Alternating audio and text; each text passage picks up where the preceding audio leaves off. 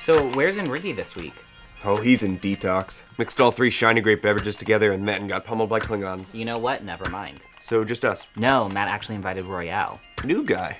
I'll try not to kill his character too quickly. You do know that we're supposed to be playing as a team of adventurers against the forces of darkness? Says the person who killed my character last mission. You were trying to kill us first. My magic missile was just self-defense. Magic missiles don't kill people, Wyatt. People kill people. I invited Apple as well. I figured an RPG might be just the thing to help her get over her performance anxiety. Sweet. I like a girl who likes to roleplay. Greg, you like a girl who breathes air and drinks water. Yeah, it means she's got good lung capacity and ample moisture. Game night! Game night! Game I preemptively veto Candyland. Second. No, I want to play Dungeons and Dragons. What game is this? Irish bare knuckle brawlers. Dig in? Where do you find these games? I've got a modest proposal for you. Go f*** yourself, you shite-brained blatherskite.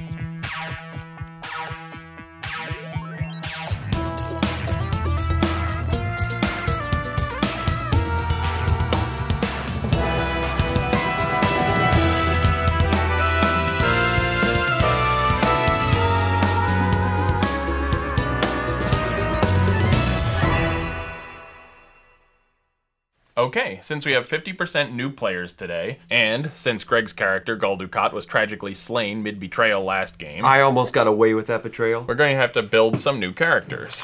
Ladies, if you need help building a character, I'm the resident expert. I'm watching you, Greg, and this next character better be lawful good. We'll just see. Royale, you brought a character? Bester. I've had him for a while. He's a 17th level psionicist. He can kill almost any creature with just a thought. Well, it's a 2nd level campaign. I'm gonna totally munchkin this thing. No, you're gonna have to cut him down. You're the DM, you cut him down. But I'm gonna need some plot cohesion. Okay. Upon his appearance, Bester is attacked by a seti eel-like creature, which bores its way into his brain and lodges there. He finds himself with 12 hit points, 1 power, and a vague recollection of who he once was. Poor munchkin Bester. Be seeing you. And without rolling, it looks like Stephanie has drawn a giant satanic chicken. He's not satanic. He's the Wiccan chicken. I could be a chicken, right? It says here chickens are 3 copper. Can I buy Steph's character? I don't think that counts sentient chickens. So wait, as a chicken, can Steph buy other chickens, or is that chicken slavery? Ooh, I have 3 gold. I can buy like 100 chickens and start a chicken harem. Can I pick if they're sexy? Do the sexy ones cost extra? No chickens are sexy and no characters are chickens. Try again. Determine your character's race and class. Apple, are you... All done. The skulls were all bad people. So you're a... Elf, dwarf, thief, wizard, paladin. That's too many things. Oh.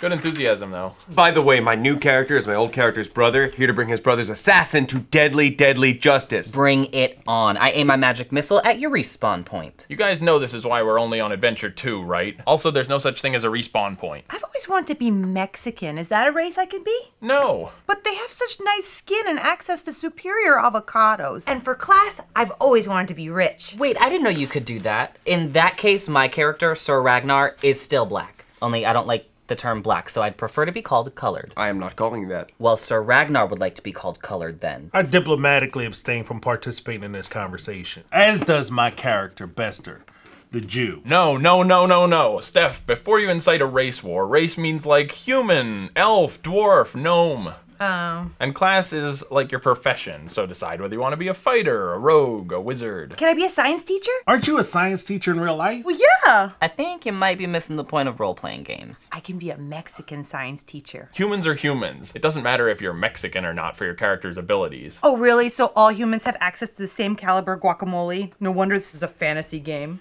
I'm uncomfortable. Let's discuss the science teacher angle and why that's not going to happen either. This is basically like the Dark Ages, so there's no such thing as science. Can't she be like Copernicus? Copernicus was Renaissance. Plus, despite his exemplary grasp of astronomy, I don't think Copernicus would be any good at fighting kobolds. You know, you could be a cleric. A cashier? Not a clerk, a cleric, a priest who heals people. And you could wield a fire mace. Sweet. Man, church would have been awesome if my priest wielded a fire mace. Who you telling? Praise him. What class was Luke Skywalker? In Star Wars... We know who Luke Skywalker is. Well, what class would he have been if he was in Dungeons and Dragons? Oh, God. Rogue. Illusionist. Fighter! No, Han Solo was the rogue. Luke was like a bard or something. He wasn't sitting there playing a lute. He was tearing stuff up, man. He's a fighter all the way. Okay, in Jedi he was a fighter, but when he's whining about power converters, he's a bard. I think he's a paladin. Once he learns the Force anyway, because then he has godlike powers. I want to be that, except, girl Luke. Girl Luke is Leia. They never put Luke Skywalker in a slave costume. Trust me, I Google image searched it. What is with you and slaves today? I'm colored, remember? How much longer till we can play? We are playing. Much longer.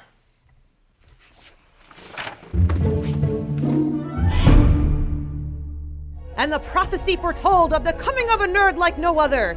He would unite the peoples of the world with his cryptic wisdom. You guys know what movie I really like? Norbit.